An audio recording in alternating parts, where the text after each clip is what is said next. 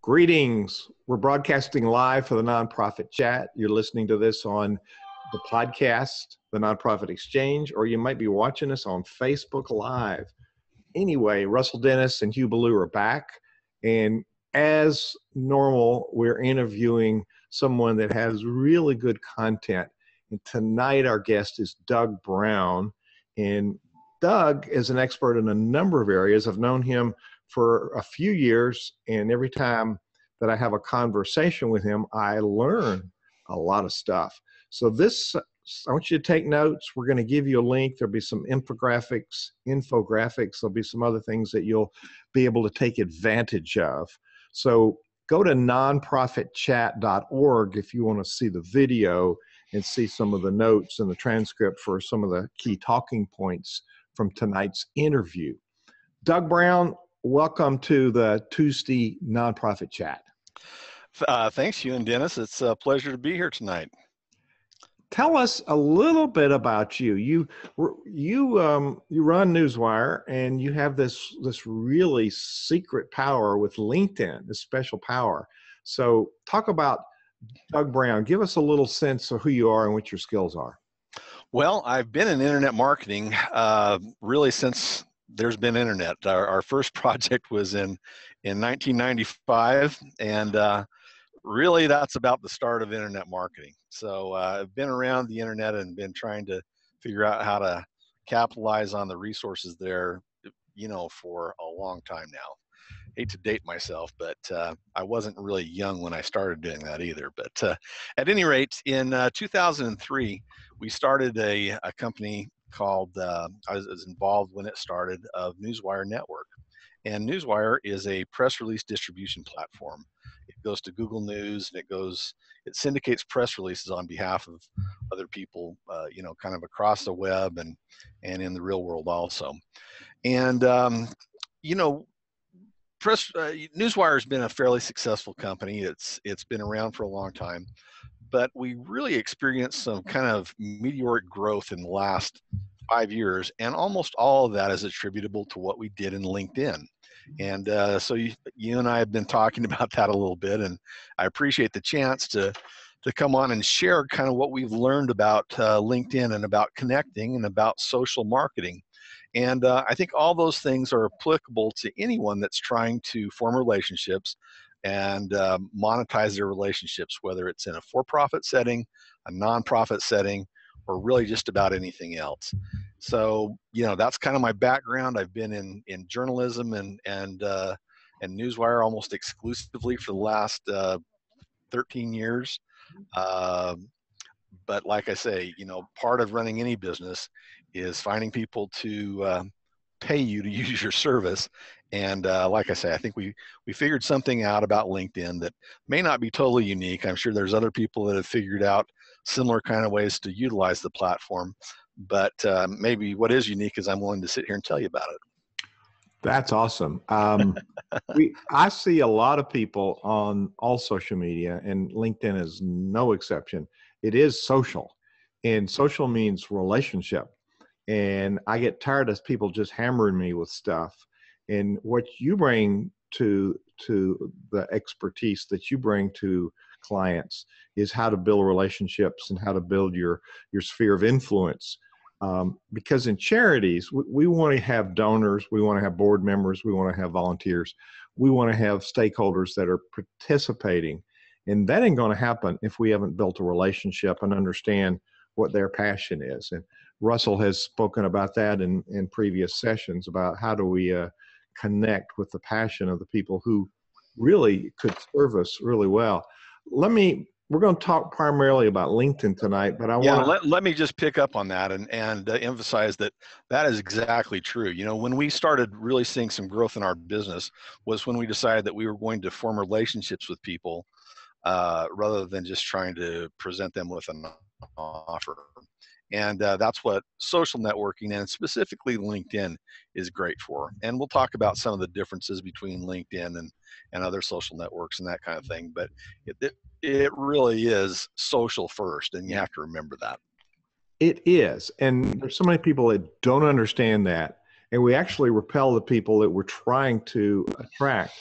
before we get into this LinkedIn, I've got some questions for you, and we've posted questions live on Facebook and Twitter with the hashtag nonprofit chat.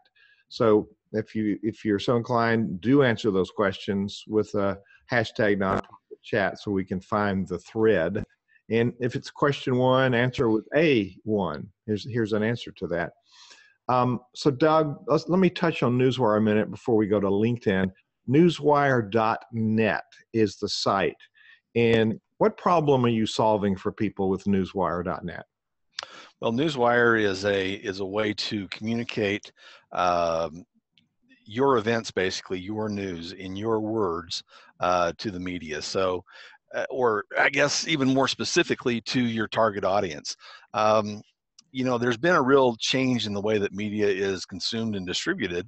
You know, like a lot of people listening, I think I used to read 2 or 3 or 4 newspapers a day, and geez, reading 3 newspapers a day right now take you about 15 minutes because my local paper went from hundreds of pages down to maybe tens or fives of pages. Wow. Anyway, you know, just news is different than it used to be, and even Google News has changed a lot in the 10 years or 12 years that it's been out there. It used to be kind of an idea that a press release was something that was prepared and sent out to the local newspaper, the local TV station, the local whatever, with the idea that it was going to be republished in the local paper.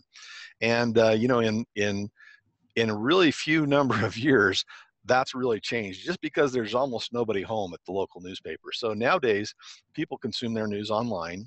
And that's one of the great things about Newswire and about Google News specifically is Newswire is, you know, specializes in putting its, you know, the news of our subscribers out into Google News in places where they can communicate their story directly to consumers without having to hope and pray that somebody at the local paper picks it up and republishes it. So we're just a publication service. We're a way for people to disseminate the news about their organizations out to the public directly.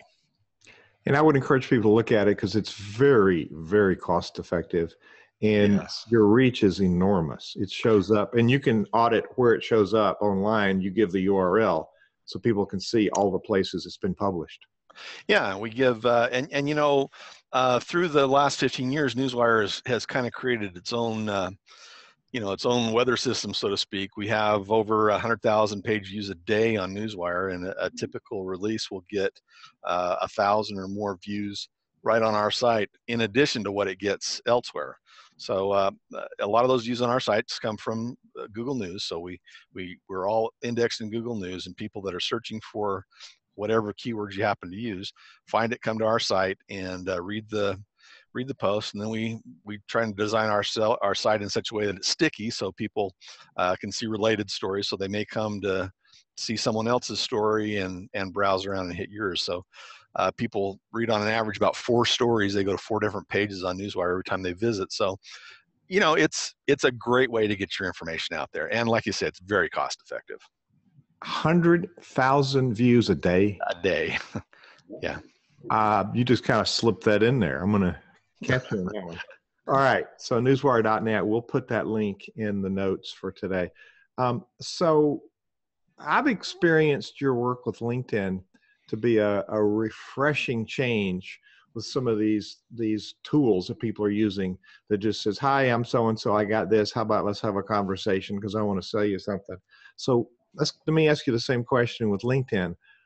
This whole thing is creating your position of influence and connecting with people that matter. And I kind of reframed the stuff that you sent to me because that's what we're doing with charities is we don't know how to get out of our own way and to tell our message. So LinkedIn, there's lots of nonprofit leaders. There's lots of business leaders. That's a really good platform. So let me ask you first what problem that you're solving with LinkedIn for people, and then we're going to go to why is it different. So tell us what problem you're solving for people with LinkedIn. Well, with LinkedIn, what we try and do for people, and by the way, so I guess the rest of the resume, the thing that I didn't really continue on was We were so successful in building some tools and some ways to do things for LinkedIn that we've actually taken a few clients that we kind of do that process for. So, and a couple of the people that I've done that for and that kind of thing. So, so just to continue on there, the problem that we solve through LinkedIn is we just help people make the right kind of connections. We help them connect with their target audience, and we sometimes call it your ideal or your perfect customer. We help them identify that perfect customer and create a relationship with that person that over time can be turned into a business relationship of some sort or another.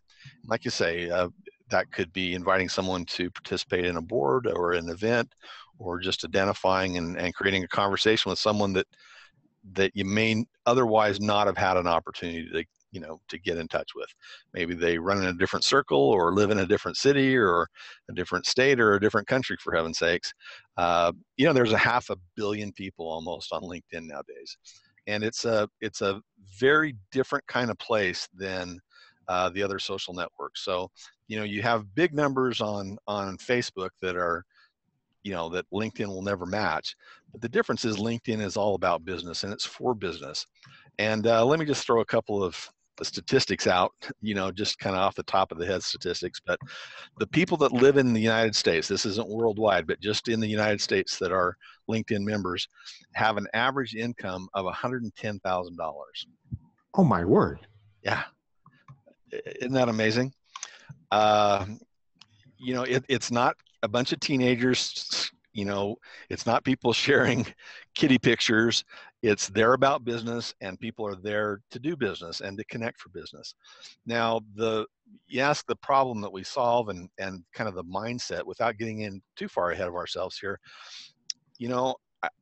I'd almost venture to say that 90 some odd percent of the people that might be listening to this, if you go back and look at your LinkedIn profile, it reads like a resume. And Hugh, that might that might hit a little close to home. You and I worked on your resume, absolutely, your LinkedIn profile a little while ago. Yeah, that was a paradigm shift for me. But the first thing to recognize is that unless you are a job hunter, which that's a legitimate thing to do on LinkedIn, is hunt for a job. But unless you're there to hunt for a job, your profile shouldn't look like a resume.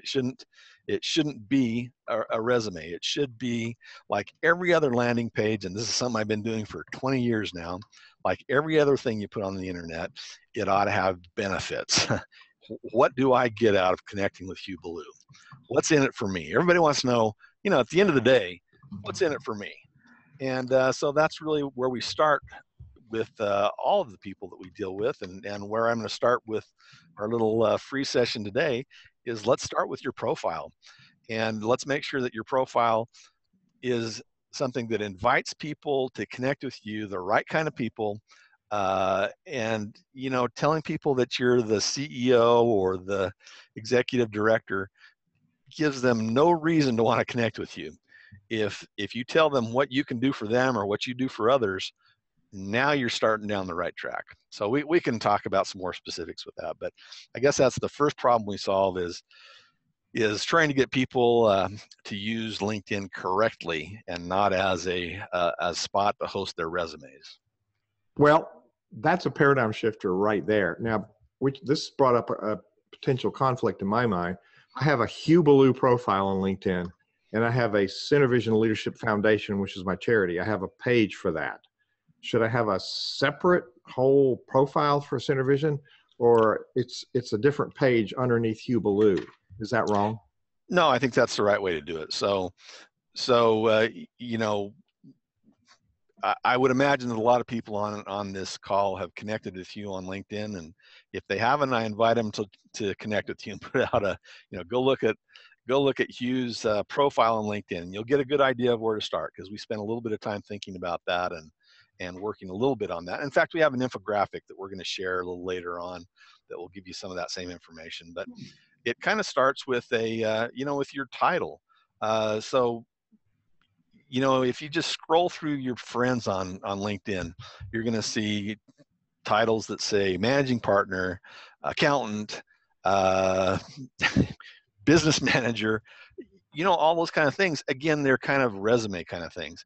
And again, those things just don't do anything for anyone unless they are looking to find an accountant. You better not have accountant in your profile, even if you are the world's greatest accountant. And even if you're an accountant, and you were trying to make a profile, you probably should do something like, I help people save tax money, tax dollars. I help people pay the right amount of taxes. I help people, give them a benefit. Don't just give them your resume. Tell them why you're worth connecting with. Why are you worth knowing? Yeah. I'm just looking, there's people commenting on Facebook about how good this is. They're sharing the stuff. Is quite a list of people. Shannon Grunish, she was here a couple of weeks ago talking about her piece on publicity. And you're going to be back with us on this on the 25th of July. Yeah, I'm going to shift hats and put on the PR hat. Yeah. You're going to be back here with a lot of really, really good folks. But so you helped me fine tune the Hugh Ballou piece.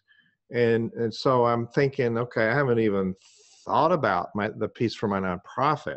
So that would apply to that as well, wouldn't it? It kind of would, but I mean, the thing that you have to realize is that, even if you're General Motors, your company page is not very well viewed on LinkedIn. I mean, people are on LinkedIn really to find out about other people and not to find out so much about their companies. So, your company profile really, in my opinion, is better served through your web page and by linking from your profile to your web page. And if you do multiple things, then link to multiple web pages. But I mean, the bottom line is still, Hugh Ballou is worth knowing because of the benefits that you can bring to people, not because you went to MIT. I don't know where you went to college. I'm sorry. But I mean, your resume and where you worked last year is not why they want to know you. They want to know you because of what they can learn from you or what they can get out of you. So that's what I think we focused on when we took a quick run through your LinkedIn profile the other day. And that's just kind of the way it is. That's what what it's all about, is telling people, that's what the profile is all about, is letting them know the benefits, not the features. Nobody wants to know the features. Nobody wants to know where you went to school, what your job title was at your last 4 jobs. Those are features, and they're important to you, and they're probably important to your wife. So I'm not trying to, take those things away from anybody. But me, Doug Brown, if I want to connect with you, I want to know what I get out of it. What's in it for me. What are the benefits, not the features? Where you went to school, your last 3 job titles doesn't really interest me in connecting with you. Well, and we had David Corbin on Brand Slaughter last month, and we had David Dunworth before that. And both of them talked about how each of us, we as leaders represent our brand. So if I'm the executive director, or I'm the founder of CenterVision and president, CenterVision Leadership Foundation, I represent that brand because we're the nurture organization for other charities. We help people build the skills, build a strategy, build a team, and build their income. And I find that there's so many people. I'm coming to Salt Lake City. I haven't quite put it together, but Russ has been a presenter at a couple of down in Florida and in Denver. These one-day events that I do, leadership empowerment. And I find that leaders are overwhelmed. They got too much on their plate.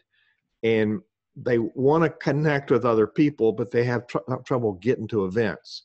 The system that you've developed is really brilliant at helping people find the relationships with the people that have a similar passion or a similar interest, or there's a chance to collaborate, a chance to bring people together in a reasonable conversation. Now, you pointed out that Facebook is the social stuff, the kitty pictures, the family shots and all of that, and you got teenagers and all kind of people. Twitter, which I like a lot, I have 200,000 people on Twitter, and I have made some significant connections on Twitter, but it's a very distinctly different kind of niche. So LinkedIn, I've not mastered. So so if I'm hearing you right, it stands out because it's where business people do business. That's exactly right. That's Okay. exactly right. So, I mean, everything has its own spot. I've got over 1 million followers on Twitter, but I use it really just to broadcast Newswire news. Okay. But I mean, there's no, that's not the same as making connections with people, right? So, I mean, it's, I put out news, legit news through my Twitter feed. I don't use Facebook at all.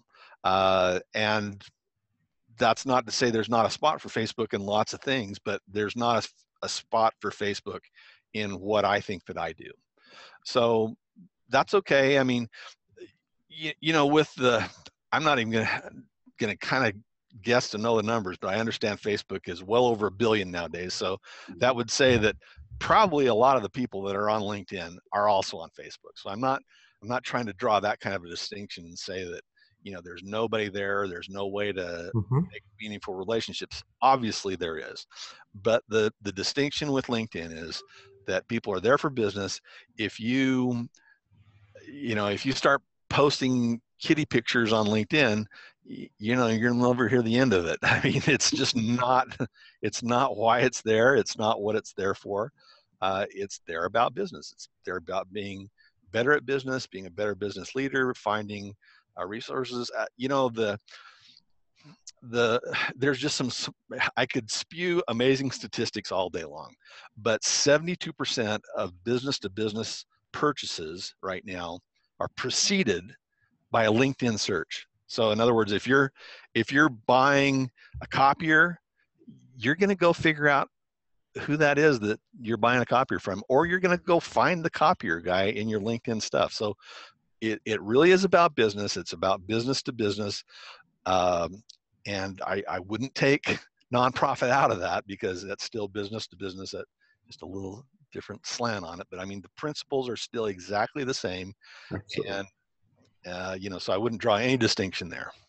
We've been preaching that, it's a business. You have Yeah. more rigid rules with IRS, but Yeah. we if you're not running like a business, you're not going to be around very much longer, right? Amen. Amen. As a matter of fact, I had an interview just a little while ago with somebody up in Michigan, and she had looked at my LinkedIn profile, and I was thinking, whew, fixed it before she looked at it. So that was a good. Let me bring. So just to bring that home for you, whether you know it or not, 72% of the people that are going to do business with you have looked at your LinkedIn profile. 72%. So if I'm showing up, if somebody's going to donate to me and my charity, they're going to check me out. There's no question about it. Yeah. And you hope they don't check you out on LinkedIn and find your kitty pictures, right? I mean, you want to be a serious person that has something serious to offer, whatever your niche is. And that's not the same as sharing your family fun on Facebook. Again, I'm not here to bash Facebook. No. I know there's a spot for it, but if people are going to do business with you, 72% of the time, they're going to precede that with looking at your LinkedIn profile. So it better be pretty good. It's a different mindset. And it's a whole different, it fills a different purpose. I mean, to call them both social networks, while it's true, is misleading, because they are as different as night and day. Russell's agreeing with me there. Well, let's bring Russell in. He's radically polite. He's just out there, and he's got good stuff to say. Russell David Dennis, weigh in. You're very successful on LinkedIn. You write blog posts and you do all kind of stuff. So what's your experience with LinkedIn? Well, I've really sort of made a go at it, because it was meant for business. So I thought I should get serious with it, and I bought some additional services with the profile, so that I could contact more people. I just went north of 3,600 followers on LinkedIn.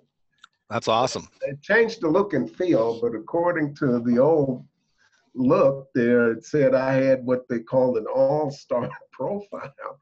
Well, that's pretty good, but I've connected. I've had a lot of face-to-face meetings with people.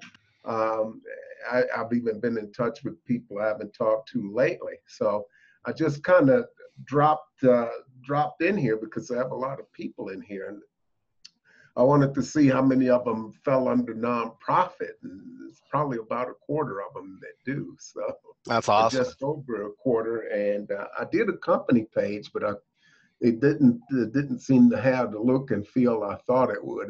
It's not like your typical web page, but yeah, I've managed to use Facebook to create a page and create some groups too. So I think everything has its place, and Twitter sort of drives traffic. But the place where the rubber meets the road as far as face-to-face, it's been with LinkedIn. That's exactly my experience.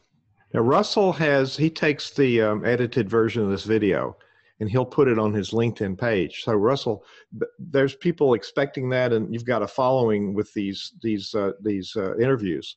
Give us a little highlight of, what's that experience been like? Well, typically about 10% of my followers will watch an average post. And most of them are first connections, but that's sort of typical. And it just depends. There have been some subjects. The subject on boards, when we had Dr. Tyan Gordon on, boards are something that people are very interested in. I've just had more, those particular posts have had more traction. And that was the one instance where a podcast had more people go to it than the video. So I'm trying to look at putting some of our podcasts out there, and I could probably go back and put some shows that we've had before, because this content is evergreen. People like podcasts, they like being able to grab a hold of those. They go to the page, they can download it, they can go see other podcasts. So that's a habit I think I'm going to get into, is really putting the podcast up so that people can have access to that while they're driving. I read a lot of audiobooks in the car. I learn a lot in my car because I spend a lot more time than I thought about it. Yeah, it's a great place to. I'm kind of an NPR guy, but podcasts and NPR, and that's it. Russ has been very. So what about Russ? You publish articles. I want to have some dialogue with Doug about you. Doug, Russ is a very good writer, and he writes some very relevant stuff, and he posts it on LinkedIn. He's also posted on the CenterVision blog. And Doug, you're certainly invited to contribute to the magazine, Nonprofit Performance Magazine, and our blog roll on our CenterVision leadership site. But Russ, you've created some articles. What do you think that does to help you connect with your tribe? Well, people get a sense of what I'm thinking, and more importantly, I get a sense of what sort of things people are concerned about based on some of the response to those articles. And typically, I have a response rate of anywhere from 3% to the article that I had that had the largest percentage of my followers look at it drew about 20%. And I posted that on, and I don't think I posted that on LinkedIn. It was on one of my other sites. Shared it to my LinkedIn, and the question was, who's responsible for fundraising? And I had quite a few views on that. So, and I talked about boards there. So there's a lot of interest around that, and people really want to know how to go about getting better.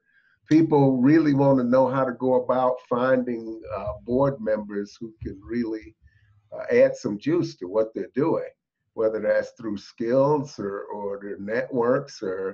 And the thing that LinkedIn has is you can talk about charitable opportunities and a little bit of what matters to you in the platform, and let people know that you're available to sit on boards and that type of thing. So it's a really good place to shop for board members if you can take the time to reach out to a few people and see what's on their minds. You can find out a little bit about what resonates with them there. So I want you to think of a real hard question for our guest on LinkedIn. So I'm going to go back to him and let him weigh in on some of the stuff that you talked about, and then we'll come back and let you give him a zinger question. Okay, I actually do have a couple of things that I'd like to kind of weigh in there. So I do think that it is important for you to continue to publish on LinkedIn, but don't make the mistake of thinking that's how you're creating contacts. So your contact base will grow a little bit from those kind of things, but the truth is, and I'm going to probably say something that's a little unorthodox here, and that is, we like to use LinkedIn for contacting and for identifying contacts, and then our goal is to take the conversation outside of LinkedIn. And I'll tell you why that is. You know, most people, and probably including you guys and most people here, looked at LinkedIn somewhat rarely. And maybe that's once a day, once a week, once a month, as opposed to your email that, you know, I finally have my telephone set to not give me emails between midnight and 5 a.m.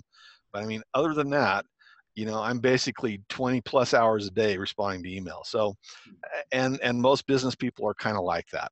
So one of our goals is to take the contacts that we make on LinkedIn outside of LinkedIn. And I don't know if I think I just sent you something privately, Hugh, in the chat here. I don't know if you can post that to everybody, but, but I've got kind of a 6-step way that we follow, and there's not any detail there, but I mean, the steps to making it work is to work on your headline, then work on your profile, and then use LinkedIn to identify your perfect customer, request contact with them, to do 1 or 2 follow-up messages through LinkedIn, and then to move the contact outside of LinkedIn. And we have found that by far more effective. So whether that's a phone call, whether that's an email, whether it's a text, however you normally communicate. I mean, if I were to ask you, Hugh, how often do you message with someone in LinkedIn? The answer is going to probably be seldom. And everybody's the same thing. So, I mean, you're using it, you know, what we found and what we recommend, and those steps that I just gave are, you know, we use it to identify, we use it to connect, we use it to start a conversation, but as soon as possible, we get it outside of LinkedIn back into the way that people are used to communicating. Well, and it does bring it front and center. But and you've shown me ways to find people in a geographic area or a demographic or a psychographic. You know, you can sort people, and Russ has far more advanced skills than I do. So there's, so go back to this, how often do I check it? Are you on LinkedIn every day? And if so, how much? Are you asking me? Yeah, but outside of the work you do for other people, just personally, how long do you work it every day, or do you work it every day? Well, you know, the answer is we do this for our salespeople. So it's a great question to ask me, because I don't get in there as a consumer, but maybe once a week. And I think I'm fairly typical. You know, I mean, part of what we do with LinkedIn, you know, involves some of our staff all day, every day. But that's kind of different in terms of me checking up on my friends and seeing, you know, randomly reading posts and, you know, reading what some of my friends have posted. You know, not a lot. Some, but not a lot. And in that respect, I think it's very different than Facebook. I mean, I've got, you know, I won't name names, but, you know, I've got kids, adult kids that spend, you know, way too much of their life, in my opinion, on LinkedIn or on Facebook. People don't do that really on LinkedIn. I mean, it's not the time killer, the time waster, man, those are derogatory terms. I shouldn't use those kind of terms, but I mean, it's not as sticky as Facebook. Is that a nice way to put it? You know? Yeah. But so we have found by far a lot better success in using it as a tool to identify, as a tool to start a conversation. But again, taking the conversation outside of LinkedIn has been much, much more successful for us. Say hello to Shannon. Scott Riches sends his greetings, says 2 of my favorites, Doug and Hugh. Well, Scott lives across the street from me, and I see him about once a blue moon. So hi, Scott. He's on the webinar. He's on the webinar. He came over to the participant side. So Scott, you can ask questions or go in the chat box as well. Or just come across the street when we're mowing lawns and we'll say hi. It's yeah, you never know. It's interesting, Doug. I'll be speaking to a group and they'll point to me and say, well, as you said on your podcast. So it's interesting. You were talking about how we influence people. It's really interesting how we impact other people with our thoughts and our comments, and how it either connects with people or it doesn't. Right. And we can have negative impact or positive impact on our social media. So, well, and again, that's another great point I want to kind of shove home in this LinkedIn conversation is, if you spend, Hugh and I are part of a group that kind of a training, connecting group kind of thing that I go to every month, and sometimes I go to national things a few times a year and those kind of things. If you are really dogged, you might meet 10 people a day. And I mean, you have to really be at it. And the chances of one of those 10 people being the right person is, whatever the chances are. You can literally do 10 times that in an hour on LinkedIn. So, I mean, just the odds of connecting with the right kind of people, you can put it in hyperdrive, and then, still take those, kind of pre-qualified leads back into, how you would connect otherwise and connect outside of LinkedIn. But you can use it as a huge filter. You can filter through hundreds of people instead of the people that you can run into at a social event. Some of the people that I know that I referred to you and you've started working with say they're amazed at the number of people that want to talk to them. Yeah. So you've done a really good job of helping them present themselves in a way that people want to talk to them. Those of us doing sales call them leads. But we're always, if we're running a charity, I like the charity because nonprofit's such a stupid word. If we're running a charity, but that's the name of this thing, nonprofit chat. If we're running a nonprofit, we should focus on profit, but we should focus always on cultivating relationships, maintaining the existing relationships, and continuing to build new relationships. Now, let me contrast the brand slaughter thing that I mentioned earlier. We can do anything we want, say anything we want as leaders, but there's negative impact to some of that. You can say all kind of bad words, but if you're in the wrong setting, that's a negative. You can post things that aren't normal, like somebody we know that's in Washington tweets things that get in the news. That's not necessarily good for those of us running a charity. So what are things that we should not do on LinkedIn that have negative impact for us? Well, right off the top of my head, and I've seen this happen a couple of times. In fact, one of our mutual friends really kind of blew his entire social network apart by taking a political stand. Oh yes. Yeah. He told me he lost half his following overnight. Yeah. So that's a good example of what not to do. We can be Jews or Mormons or atheists or Muslims, but that's not relevant to our business situation. We can be Republicans, we can be Democrats, we can be anarchists, we can be Bernie's boys. We can be anything we want to be. It's not relevant to your business setting. And so keeping those kinds of things as far away from your social, and again, that's very different than what people kind of do in a lot of social networking settings. I mean, people have Twitter followings kind of based on, big Twitter followings are almost always based on a distinct and a niche point of view. Your Facebook friends are probably down with you on some sort of niche point of view. That's not relevant to business. And so what not to do, don't do it. I mean, talk about your benefits in terms of what you can bring to someone in business, and keep your political views, your religious views, your sexist views, your whatever kind of, your gun view. I mean, I don't care what it is. It's not relevant to your business. And you've got to realize that every time you express a view like that, you're going to alienate some huge portion of your potential contacts. You know, if you're a Trump guy and you spout Trump, you've now limited yourself to 38% of the people in the United States. If you're a gun guy and you spout guns, you know, you've eliminated half the people. If you're an anti-gun guy and you spout anti-gun stuff, you've eliminated half the people. So there's also Understood? Russ spent some time working for the IRS, and there's some pretty strict guidelines, unless they get changed under Trump, mentioning Trump, that you really can't take a political position as a 501c3 because you can lose your tax exemption. So. And again, I'm not really talking about just your again, I'm talking really more about your posts on LinkedIn and your profile on LinkedIn.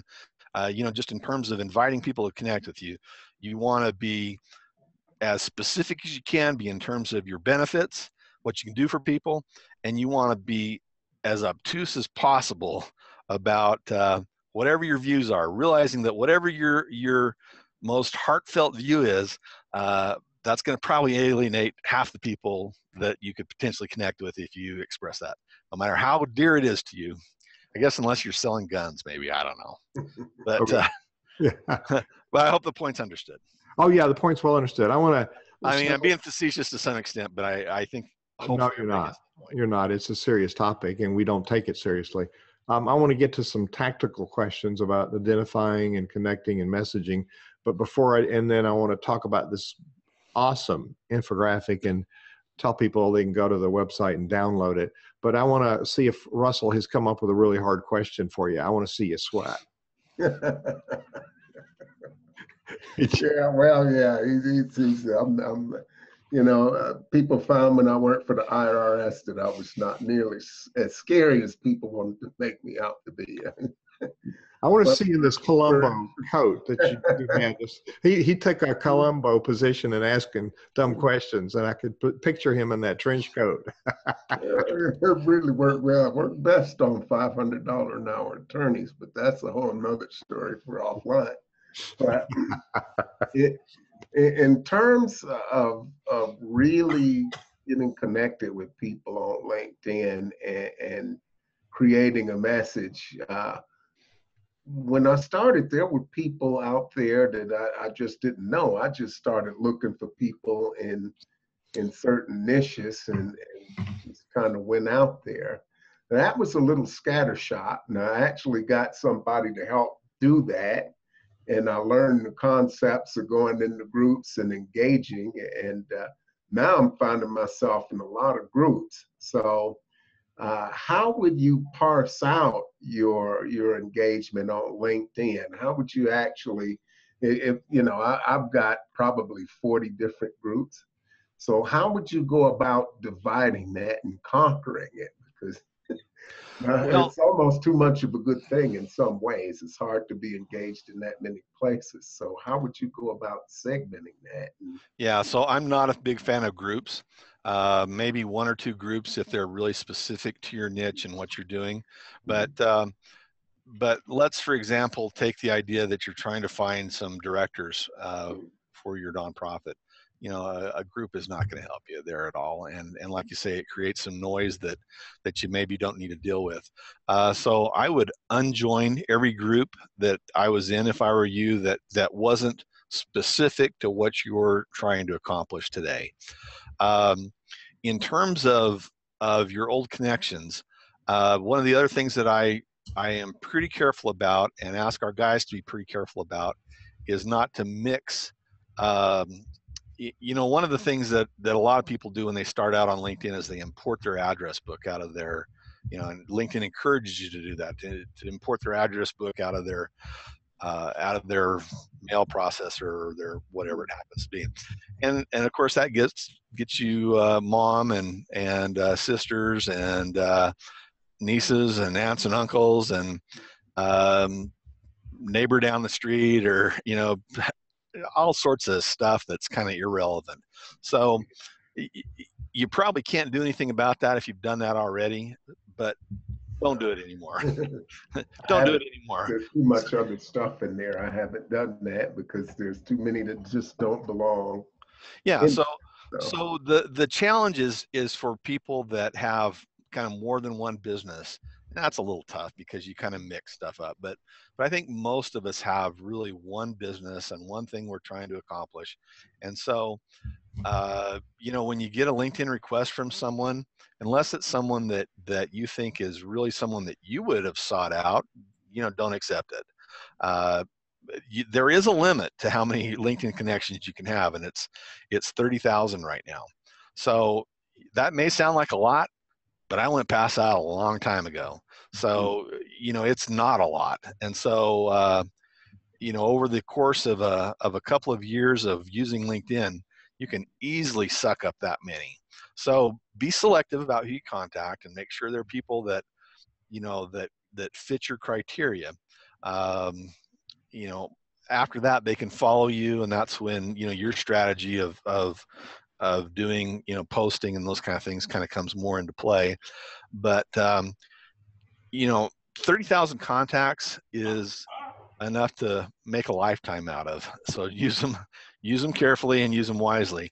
I heard a little saying the other day that I'll pass on, and that is that your net worth is now your network. Mm-hmm. All right. So your net worth is your network. So use it carefully. Don't just accept people for whatever. And there's a little code you're going to see in LinkedIn every now and then. It's LION, and people will put that in their profile, and stay away from those people. Now, unless you're just barely starting out, but an LION is a LinkedIn open networker. And that's not a bad thing, but I'm just saying that those are the people that will connect with anybody, and just the idea that they're trying to make a huge network and no selectivity or anything like that. So if people have LION in their profile, you're going to probably want to stay away from them. Not that they're bad people, but I mean, it's just the kind of thing that it's not specific, and you only have 30,000 of them. And like I say, Russell, you're sitting there at 3,500, and Hugh, as I remember, you're at 5,000 or 6,000. 30,000 may seem like a long ways away. It's not. So make sure you use them carefully, and maybe someday LinkedIn will open that back up a little bit more or whatever. But wow. I didn't realize that. I wonder if there was a cap. Let's before I go to the tactical questions, let's talk about the kinds of relationships we want to cultivate. I can see that we could create a peer-to-peer group with other nonprofit directors that are having some of the same problems. It would be sort of a support group, maybe a mastermind kind of connection. I can see that we could connect with business people geographically that could be candidates for our boards. I could see that we could connect with marketing people in companies to start talking about how it would benefit their brand to be a sponsor for our nonprofit. You got any comments on those, or are there some other kinds of connections people might want to cultivate? You might go directly for people that share your interest, whatever the interest is of your nonprofit. If you're in kitty rescue, and I hate to, use a stupid name like that, but I mean, out of 500 million people, you can find a lot of people that share your specific interest. And that's one of the things that you can do. If it's macrame that's your interest, you're going to find thousands of people that love macrame or whatever it is. So if you're doing great work in a niche, then you probably want to connect with other people that are interested in that niche, and see where it goes. Some of them might be donors, some of them might be might be business partners, they might be board members, they might be any number of things. They might be people that, so long as somebody shares your interest, that's a great place to start. And it's hard to, it'd be hard to name another place that gives you a search criteria or a way to search for people that share whatever esoteric interest you might have. You can find a list of people that on LinkedIn that self-classify as sharing that interest. That's a good segue. We got about a quarter of our interview left here. We try to keep these around an hour. So how do we identify those connections, and then how do we contact them?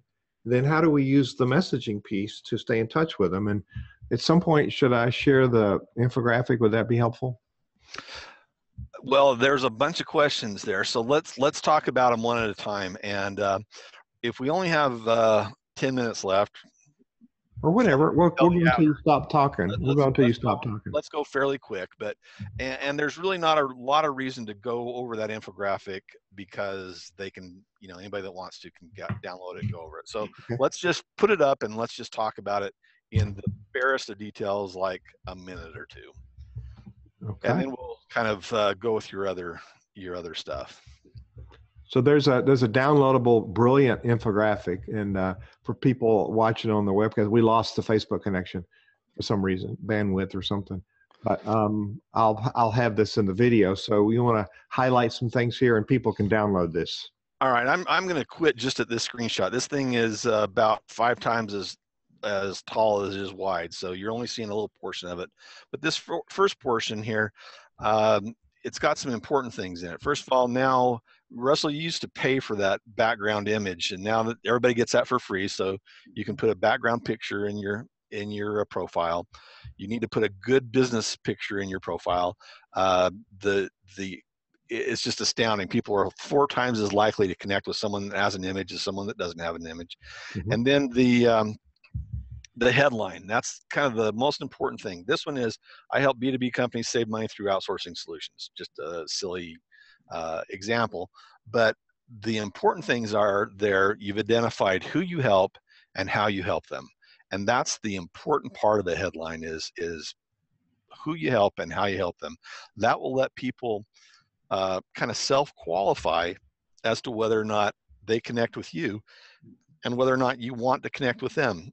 If people know what you do and who you do it for and want to connect with you, then you're kind of halfway home right now. They already know what you're about.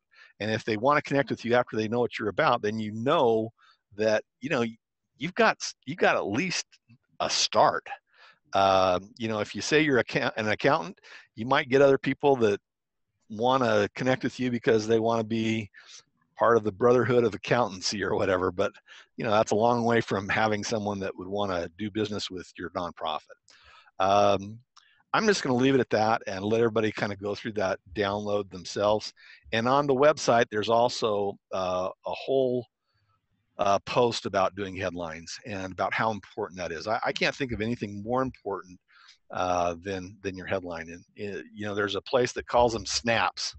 But whatever you call a headline, an elevator pitch, whatever it is, you should be able to communicate what you do, who you do it for, and what they get out of it in a few words. And you should put that as a bumper sticker on your business card, tattooed on your forehead, whatever. But I mean, they might be the most important 10 or 12 words you ever come up with in your life. And anyway, for lots of different things, not just for your LinkedIn profile, obviously. But feel free to download that infographic and play with it. And then that website has a few more little pieces that might be helpful to you on that. It's an interesting name, SZEAK. How do you say that? Seek. Seek.com. And there's a piece after that for the profile and the infographic, and it'll be in the show notes for the podcast and for the video. So what does that mean? Anything, Zeke? No. Okay. All right. So hey, it's a 5-letter domain. Give us some tips on how to find people. I mean, So there's tools inside of LinkedIn, and Russell, I think you were probably making a reference to this also. But if you're going to get serious about LinkedIn, you need to kind of pay for one of their premium programs, which is called Sales Navigator, or they may have changed the name on it now just to Sales, but it's a premium program inside of LinkedIn. It's like $80 a month. You can do most of the same stuff without paying for that, but LinkedIn will throttle you down. So LinkedIn will only let you do so many contact requests, and I don't really know what the number is, but it's probably, on the order of a couple of hundred a month. Whereas if you use if you pay them, if you give them money, they're more than willing to let you do kind of almost as much as you want within some reason. But This isn't the time, and it's not graphical enough for me to really teach you how to do that right now. But there's lots of good tutorials on LinkedIn about searching, and there's actually 24 criteria in Sales Navigator that you can search on, and one of them is a Boolean search, which means that you can use plus, minus, words, quote marks, all those kind of things. So you really can do a lot more than just the 24 things. The 24 things are things like geography and job title and number of employees and those kind of things, which are all great. But then you can add a Boolean search to that. So like I say, if kitty rescue is your thing, you can find thousands and thousands of people that have kitty rescue in their profile. So again, I'm not trying to be flippant, but just the point is, it doesn't matter what your niche is. You can use LinkedIn searching to identify other people that have that same interest. That is a powerful tool. And it's unbelievable, really and truly it is. It is a powerful tool. I got that Navigator, Sales Navigator, for a little while, and I just couldn't figure it out, so I stopped it. So I'm like, I got to go back and find some tutorials. So if I heard you right, there are tutorials on LinkedIn on how to do this? Yeah, there are. And we occasionally run webinars too. So you can put my email address in the chat if you want. Also, it's doug@seek.com. And reach out to me, and I'll let you know next time we're having a webinar about, kind of the more hands-on use of the tools there. But just through the search functions in regular LinkedIn, you can start to get a feel for it, because I think there's a half a dozen search criteria that you get for free, and you get an idea of what that search starts to look like. And by the way, Sales Navigator is free for a month. So if you want to just hop in and, if you're getting semi-serious about it, then they make you put your credit card in, and you have to remember to cancel, or else they will hit you. But you can get in there and play with it for free and start looking at what it looks like. So the number one thing is to fix your profile and make sure that you've got your profile in a way, starting with your headline and then the rest of your profile, that lets people self-qualify. So, if kitty rescue is your thing, put it right in there. I help rescue kitties I'll shut up now, but you get the idea. But that works to help people self-qualify. So about half of the people that you send a request to that do connect with you will just say yes, but the other half will go look at your profile. So that turns that profile into a really important thing. So I mean, you can get thousands of people looking at your profile. Start thinking about what that would cost you in terms of pay-per-click if you were in that kind of business. So make that profile an engagement piece, and realize that literally about one out of 3 people that you send an invitation to, first of all, you've qualified who they are, so you've got a good idea they're they're the right kind of people. Now a third of those people are going to come look at your profile page, and half of those people connect with you and half of them won't. But I mean, at any rate, you could be paying $10 a click in a lot of niches for people to come to your page, and you can get that for a lot less money, even paying the $85 a month to LinkedIn. That's quite amazing. Yeah, headline, profile, then the search thing. Figure out the search thing. Either one way or the other. You can find some help on that. It's fairly self-evident. Sending requests. So let me talk about. Lost your audio. Something just went click. How's that? That's it. I just leaned against my mute button. How about that? So contact requests. So what we found the best contact request is a very generic one. So once you identify a prospect, you send them out something that just says, "Hey, I see first I need to back up again. Sorry. You can only do these contact requests to second level connections. In other words, I know Hugh and Hugh knows Russell, so I can send Russell a contact request." So from that point of view, it does make a lot of sense to have thousands of potential people, because every time I connect with someone like Hugh that's in the right business, I get access to his hundreds or thousands of contacts that hopefully a lot of those people are in the right business, not just his grandma and his aunt and his whatever it happens to be. So you can send out the request to second level people. So the wording that we use for those things is really generic. We say something like, we call them by name, hey Hugh, or hey Russell in this case. We both know Hugh, or we have some mutual friends, and I see that we're both interested in kitty rescue. Would you be interested in connecting with me on LinkedIn?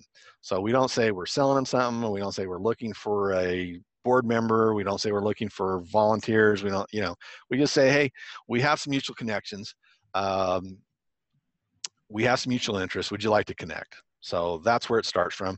And you're going to find that about 40% of the people that you send that request to will connect with you. So if you can get yourself in the habit of doing 100 a week, that's 40 new people. It's a lot of new people that you connect with every week that now are qualified. They're not just, random people or, whatever. You've searched for them by a criteria. You've invited them based on a criteria. Most of them have come and looked at your profile page, so they kind of know what you're all about before they connect with you. So, just right there, you're halfway home, at least halfway home. You've got people that know who you are, why you've asked them to connect, and you already pre-qualified them with the search to get them in the right spot. So we send out that little thing. We follow it up with just a next message that's very generic that says, hey, thanks for connecting with me. Look forward to staying in touch. Just that simple, just so there's an acknowledgement that they've connected. And then, you just say, hey, I'd like to know more about what you do. Do you mind if we connect outside of LinkedIn? And then, you can download your lists of people from your contacts. You can download their phone number. You can, you have these people at this point. You have their phone number, you have their email address, where they work, what their job title is, and then you can go through there, and then whatever your connection funnel is, from that point, from that point on, there's a whole different conversation. That is, how do you take people from contacts and leads into, customers? And that's a different topic for a different day. But this is the start of your sales funnel or contact funnel, or however you want to phrase it. You can get, just with a couple hours a day, really with a couple hours a week, you could be adding 40 or 50 people a week to your, to the top end of your contact list. Now you have to have a way to deal with those people. That's a lot of people. You have to have something to do with them and a way to take them from point A to point Z, so to speak. And again, that's a different, topic for a different day. But in terms of making connections and finding who you should be connecting with, there's nothing like LinkedIn. Well, and the Meyer Foundation did some research and found that 45% of nonprofit executive directors are facing burnout. 75% are looking at the door out. And it would occur to me as you were talking, finding people with common interest. You can find people who are retired and looking for something meaningful to do who could be part of your solution. They could help you manage your social media. They could help take things off your plate.